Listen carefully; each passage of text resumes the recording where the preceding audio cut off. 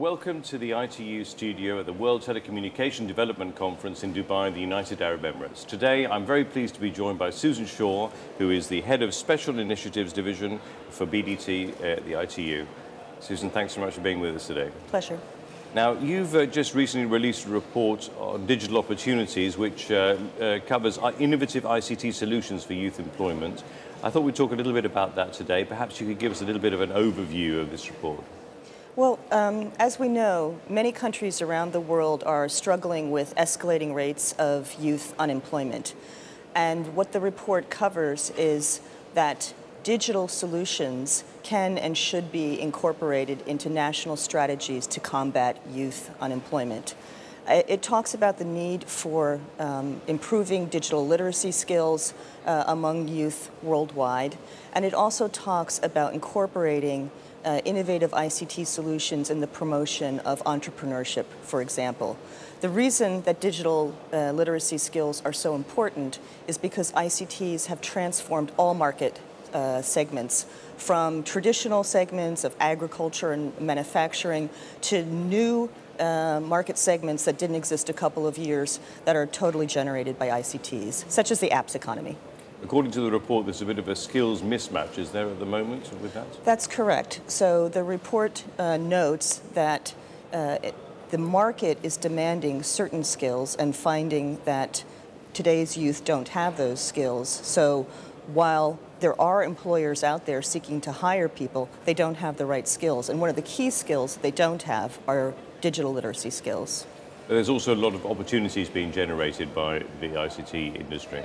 That's true. So, for example, the report highlights a lot of business opportunities that young people could benefit from, including micro work and crowdsourcing. So micro work is allowing employers that have a large task to break it down into mini tasks and then distribute that work globally, including in developing countries where young people could be hired to do that kind of work.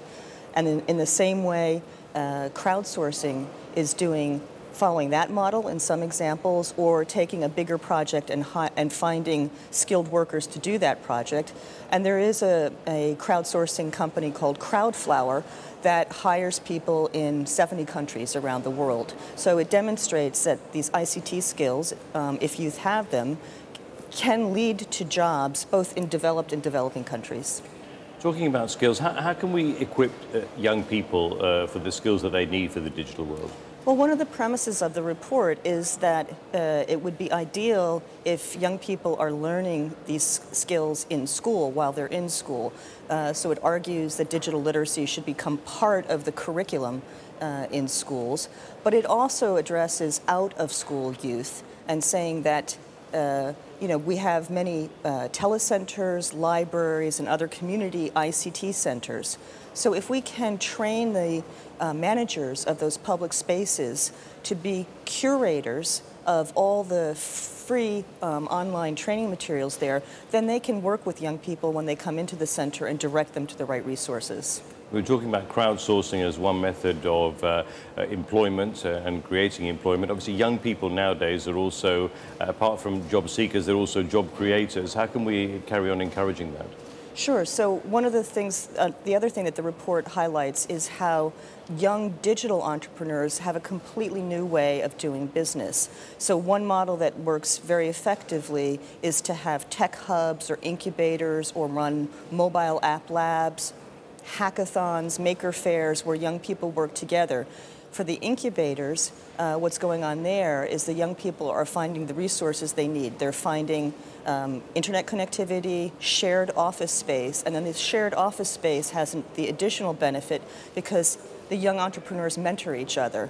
And then there's constantly a new wave of people coming in, some people going out and some people coming in, so that they create networks. And then there's online networking that continues after that. And finally, what about ITU's role? How can ITU inspire action? Well, ITU can inspire action by raising visibility for this issue and raising visibility for the many digital opportunities there are to combat youth unemployment. That's why we've released this report. We have also developed a database of all the online resources that we've been able to find in multiple languages across the world so that people that don't have the digital literacy skills that they want can find that, can do that online if they're motivated. We also have lots of links to things like Crowdflower and other support services for young entrepreneurs. Right, Susan, well, thank you very much for being with us today. My pleasure. And thank you for being with us too. You can find out more details of the report at the ITU website.